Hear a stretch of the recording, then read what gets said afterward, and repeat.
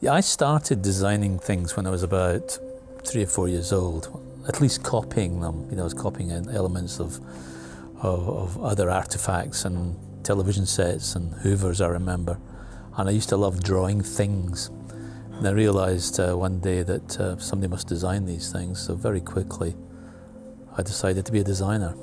And it wasn't until I was about 5 or 6 I realised I wanted to be a car designer.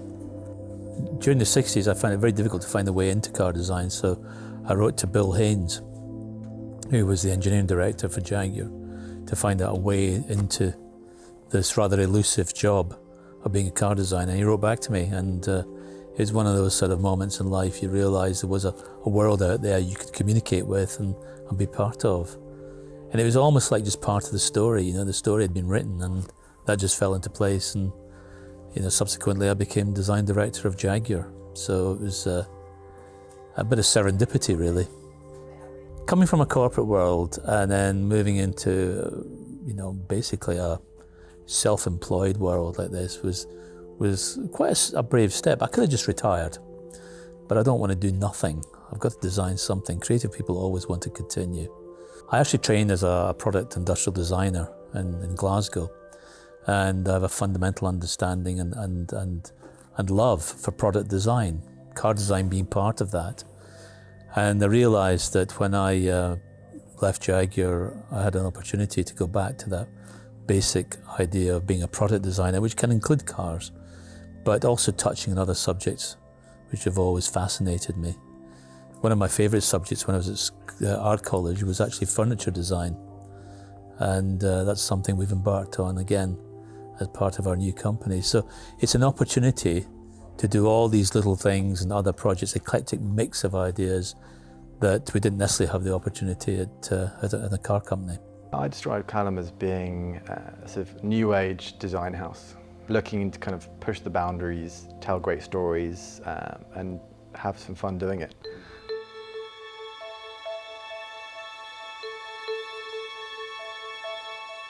To begin with, created VC25 to give us a little bit of publicity and to give us a bit of a springboard into designing other things. And that was a very specific project that was a bit of indulgence on my part. We're picking projects we know we're going to enjoy doing. Challenging, yes. Perhaps subject matter we don't know everything about, yes. That's all part of learning.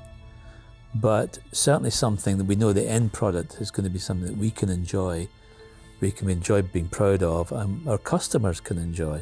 We want to make certain that we're always ahead of the game, and you have to be, especially when you're doing these unique products. You always have to look at how you can make that experience better, both internally for the team to make the products look better and perform better, but also to give that experience to the clients. Because bespoke's a massive part of our business, and that experience with those clients. So how can you get across exactly what the customer wants, and using those facilities such as the trim shop or the 3D printers or the scanning materials, because that allows the client to see it before making the final decision. So it's really important to have all of those little areas, those little trinkets to make that whole experience better. And at the end of the day, it makes the design much better as well.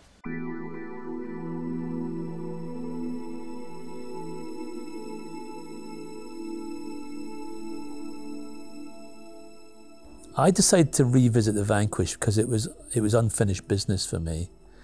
There are really no other products there I've worked on I want to go back to. The Vanquish led to the Callum business in a kind of practical sense, but I knew in my own mind that when I left my Jaguar job, I would want to start a design business of my own. It's something that I've always wanted to do. It's been in the back of my mind for many, many years. In fact, I contemplated leaving earlier to get on with it. Until I've actually done this job of an independent design business, I wouldn't be happy. So it was a catalyst to something that was inevitable. It started off really as my attempt to restyle details of it, which I created because I know a little bit more time has moved on, ideas could be better, and also the technology and those details have got much better as well. So I wanted to do that. The Vanquish 25 is based on an original Vanquish, which was started in 2001, originally designed by Ian Callum, penned about 25 years ago, hence we're making 25 cars. But we really there's nearly 400 changes that we do to the car.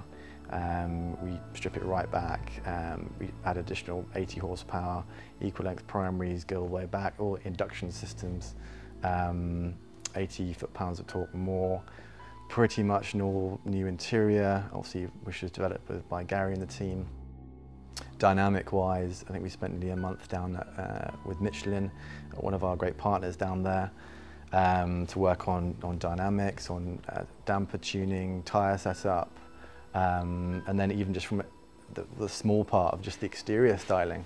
Obviously Ian and the designers were working on not making a brand new Vanquish, but taking the original Vanquish and tuning it to today's styles with today's technologies and making it kind of what you would want a Vanquish to be today.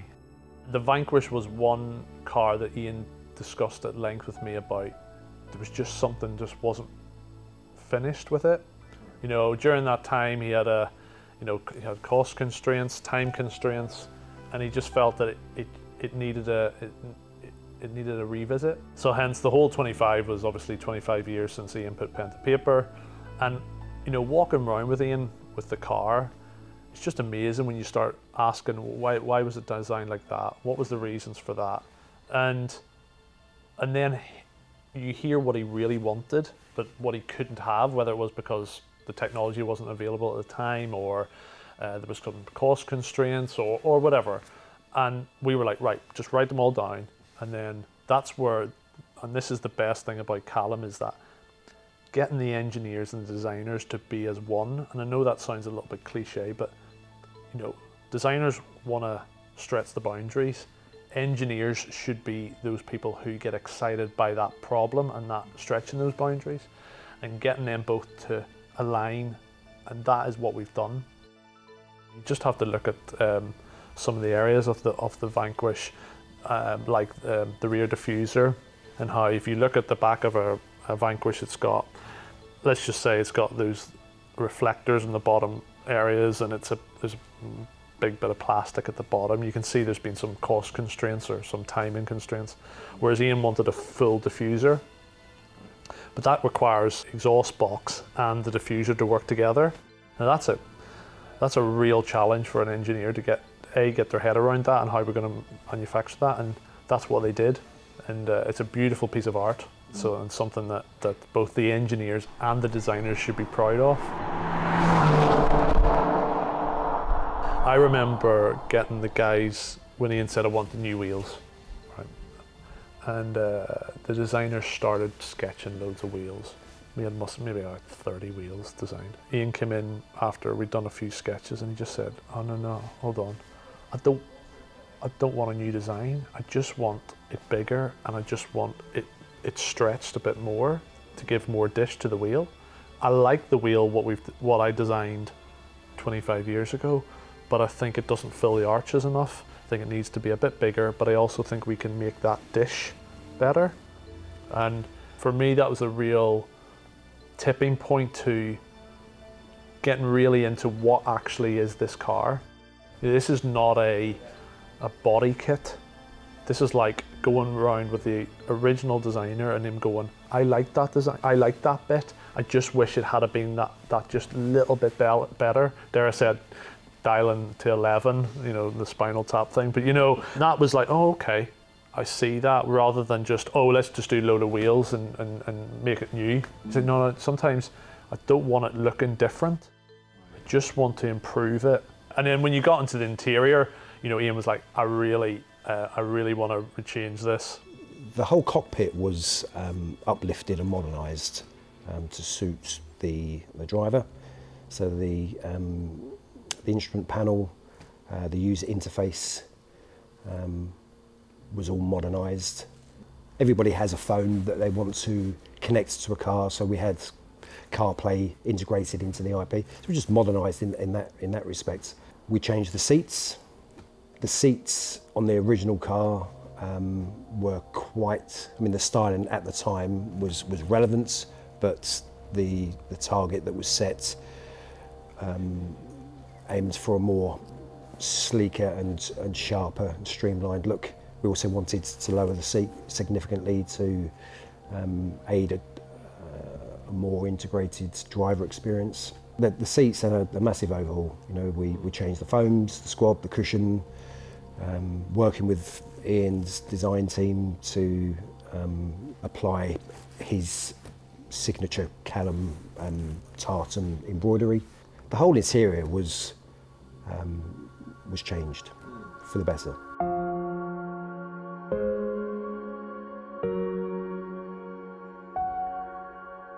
But I definitely think that when we first launched the Vanquish, there was definitely a preconception that it was just a design body kit. That we just kind of just changed the exterior and that was it.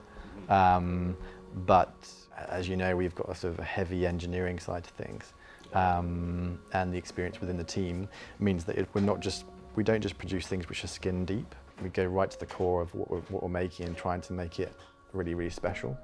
I always make certain that whoever it is, clients, suppliers, press, to go out in the old one to sort of rebalance what the Vanquish was like, because it is a 20-year-old car, 25-year-old car, and then get them to go into our car, both from a visual point of view and from a dynamic point of view, because they've got a perception in their head, because the Vanquish was so good, and that's a credit to Ian and the Aston Martin team at the time.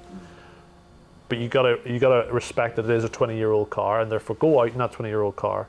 We're all now used to cars now, so go out in this now.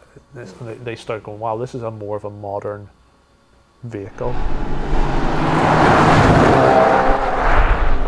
Whether it's the gearbox or the automatic gearbox that we've developed, just the fit and finish, the NVH, the whole sort of noise and vibration, the feel back, how the car sort of rides over the road and makes you feel a lot more connected with the road rather than feeling every bump and steer, because it is a classic car.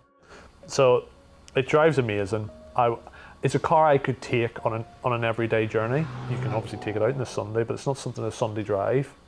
You could take it out, and go to work in it and still feel like, I feel this is a everyday car. Not that everybody will use it for that, but it's a car because it's a beautiful GT car. To me, it's now the car it should perhaps always maybe should have been. But of course, 25 years ago, technology was different, processes were different. And the other great advantage is, because we're building so few of them, it's a handmade car. And so I can make parts, or we can make parts, machine parts, or we can print parts now that we couldn't do in full volume. So many opportunities have arisen because we're making the small volume. I'm not quite sure what's next for Callum, because that's the nature of what we do. We'll have people call us and say we'd be interested in doing this or doing that. We'd pursue certain companies to see if we can offer up ideas to them. And there are one or two ideas I really want to pursue, which I won't talk about because they're still confidential. But it's an open door, and we'll see what comes through it. And then we're doing some other really interesting projects that are non-automotive related. That's probably the thing we're going to focus on, because again, we want to make certain that Callum's not seen as just an automotive design and engineering company. Yes, we've got a lot of history in automotive, but when you work in the automotive industry, it's still a product at the end of the day that has to do a number of activities, not only look good, perform well, and be safe. So if you can tick all those boxes, you can do pretty much anything, any other product, and that's what we want to make sure we get across to people. I want whatever comes through the door that is something that we want to work on and we want to be passionately involved with. Otherwise, we're not interested. And that's very important, because passion has a lot of power in it.